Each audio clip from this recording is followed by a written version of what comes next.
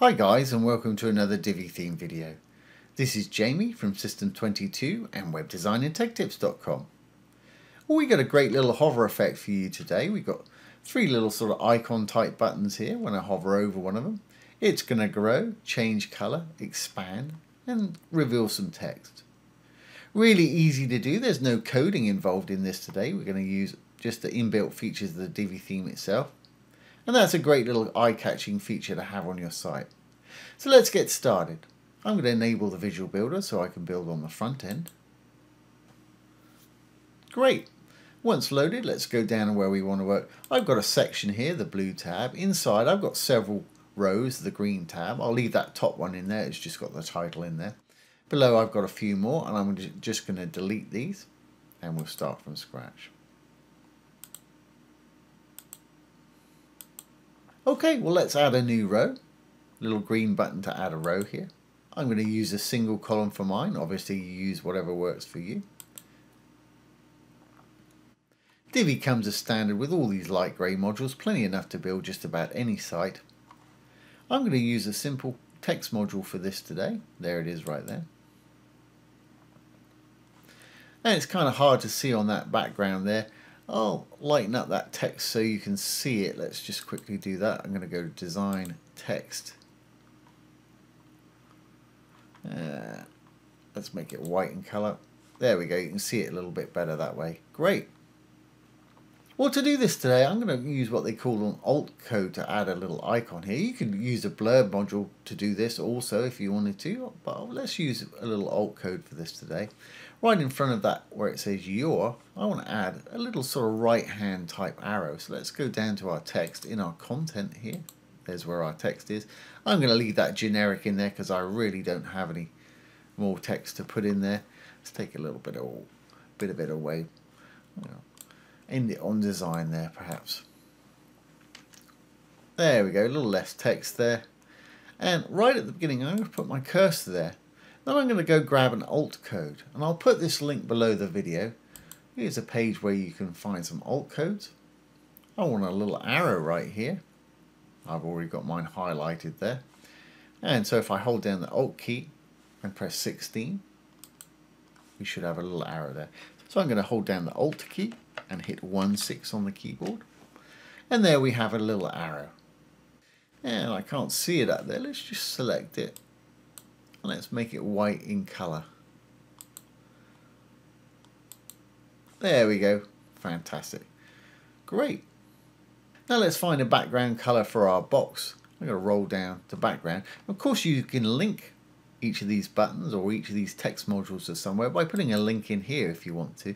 Always best practice, if you're linking to your own site, leave it in the same window. If you're linking off-site to somebody else's site, open it in a new tab. That way your site will stay open.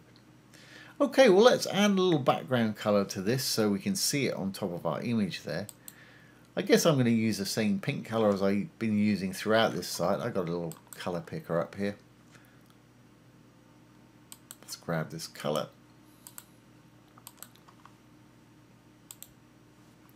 And I'll just paste that hex code in there. Okay, that's great. Same sort of pink colours we've been using there. Right, well I want to put a bit of space that side and a bit of space this side so our little arrow there is in the middle and I don't want to see any of this other text. So let's start decorating this. I'm going to go to the Design tab. First thing I'm going to do is I'm going to make it the size I want. Now there's a few things I need to do here.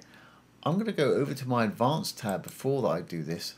Because I'm going to shrink this down in size, I don't want to see any of this text that's spilling out of it. So I've gone over to the Advanced tab. I'm going to go down to Visibility. I'm going to go down to Horizontal and Vertical Overflow. Each of these I'm going to turn to Hidden. That way anything that falls out the side of our text module, like this text when we shrink it up, will not be seen. Great. Well, let's go back to our Design tab now and actually make it the size we want it. I'm going to go down to Sizing and Width. Let's try putting in, say, 40 pixels. 40px. Okay, well that's a little bit wider, and of course we've got all this down here. We'll fix that in a minute with height. Let's take that to 30. I think 40 is a little bit too much. Yeah, that looks more like it. May look crazy at the moment, but you'll see what's going on when I put the height in. Let's go down to our height, just down below. And we'll make that 30 pixels also, so we should have a square. There we go. And we got a little square there. But I don't want to see that yo, or the first part of you. I just want to see the little arrow there, and I want that little arrow to be in the middle. So to make that happen, let's roll this up here so I can zoom in and you can see a little bit better. Still on the design tab. I'm going to close up sizing, and we'll go down to spacing below. I'm going to put a bit of padding on the left hand side until that left hand side of the arrow is in the middle. So here's our padding, here's our left hand side. Start incrementing up, and you can see that arrow coming across. Get it to, oh, that's almost there, and that U or the Y has disappeared. You could always put more space between the arrow and the U there. Okay, well, it's not quite central. I want it sort of more in the middle. It's slightly high there. Let's put a little bit of padding just on the top, and again I'm just going to use these little arrows to increment, and you can see it moving down. Yeah, about there. That's pretty good. 2 pixels, great. Well, that's done that, but of course when we hover over it, I want to see all of the writing. I want it to expand when they put their mouse over that little arrow there. So still on design, we can go back into our sizing again where we put the width in there. Now this is common to all Divi modules. If you hover over the dark writing, you'll see a little set of icons appear.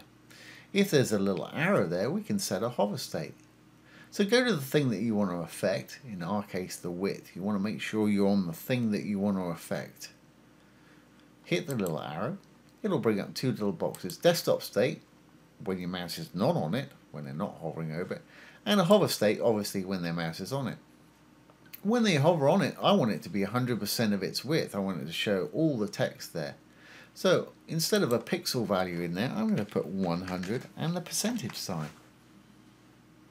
And as you can see, that's shot out to reveal all of that text. Now I don't like it finishing just as it is there, butted up against the side, so I'm going to put the same amount of padding on the right hand side as I had on the left. So when we're not hovering over it, it's going to be that big. When we are, it's that big. Let's just adjust that padding there. And we'll do that back in our spacing here. And all I've got to do this is actually hit this chain actually, and it'll do the opposite side. So if I hit this chain, it gives us 10% padding that side. Let's make sure, or 10 pix padding that side, let's make sure it's still going to work properly when we hover over it. Yeah, it's okay, we can't see that first letter. Like I say, you could go back into your text here and just put another little space there before your little arrow. You could add another extra space if your Y is showing up where you don't want it there. In fact, I might do that anyway because it's kind of close, isn't it?